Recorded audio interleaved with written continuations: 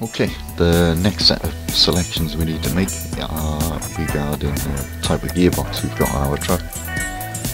There's 4 options available, although the fourth option, this H shifter, requires a steering wheel, gamepad or joystick, and I don't have any of those. I use a mouse, so this isn't even available to me. So let's look at the 3 that are left. Here we've got simple automatic. This is the simplest driving method, designed especially, but not only, for the keyboard control. Press forward to drive forward and press back to brake or reverse. The gearbox will handle everything else for you, switching between driving forward, braking or reversing, shifting to proper gears and so on. Now this is okay, this works. This is the system I use at the moment, and I recommend, if you're taking a first look, if you're playing the demo, or if you've just bought the game and you're firing it up for the first time, I think this is the way to go. There's a lot to think about when you're driving your truck. First and foremost, to keep it between the white lines, obviously, and make sure you don't crash into anything.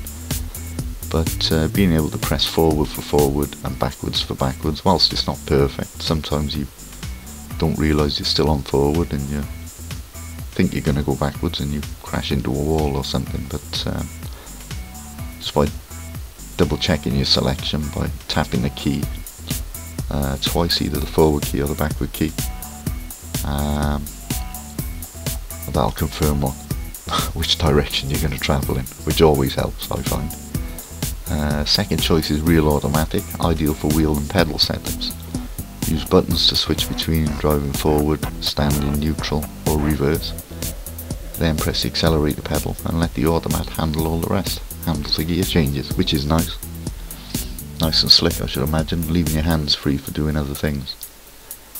But as I say, unfortunately I don't have wheel and pedals. So let's check out the third choice, which is sequential gears. Manually shift gears up and down to select between forward gears, neutral and reverse. Now at this stage it's worth mentioning that these trucks have between 12 and 16 gears, and literally sometimes you can find yourself shifting up or shifting down if you're climbing a hill. Often it's going to be like click rev, click rev, click rev, click rev, click rev, just to keep momentum, and that's going to take up a lot of your brain power initially. So whilst later on in the game I would heartily recommend you try the manual gears. I mean, if we're trying to simulate the truck driver experience, this is what the majority of trucks are, is manual shift.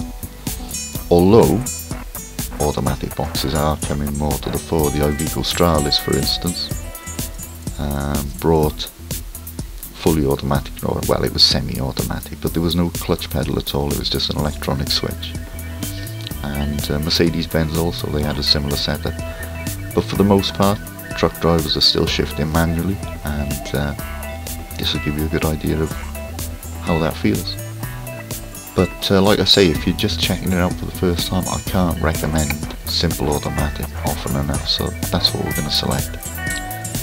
The game is now configured, and you can continue. You can change the configuration later on controller screen in options.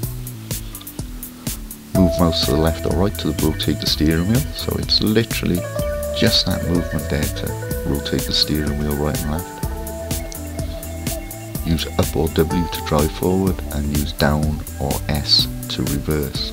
That's ideal for left-handed or right-handed people. So I'm right-handed, so the right hand controls the mouse. Therefore I use W and S to operate forward and reverse, as they're on the left-hand side of the keyboard. If you do it the other way around and you're left-handed, so your left hand controls the mouse, you're going to use the up and down keys at the bottom right of the keyboard. Pretty straightforward. So with that said, the wizard is closed,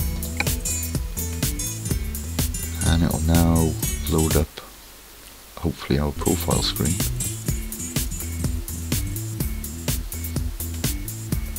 Oh no, I'm wrong. Select the city you want to start in. Okay, so this is going to be the home city. This is where you're going to base your Transport Enterprise. This is where your first operating centre will be. For me, I'm gonna select my hometown of Cardiff and confirm selection. Do you want to walk through the tutorial? Well, no, not really. We've been through the tutorial, and I'm gonna cover the early start. When you first get into grips with the game, I'm going to cover that in subsequent videos, so I don't think we need to go through that just now.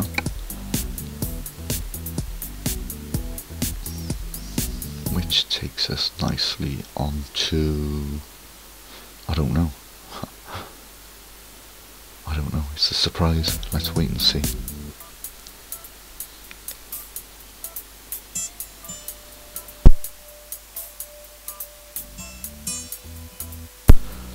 Sorry if you heard a click there, I had to switch my mic off quick. And a frog in my throat. My aging Sony system is struggling a little bit with running the recording software and the game. Oh, here we go. Look at that, that's the Millennium Stadium in Cardiff, right there in the background. Fantastic. Okay, so let's enter. At last you have the chance to experience your dream job. Driving a truck, nice, dream job.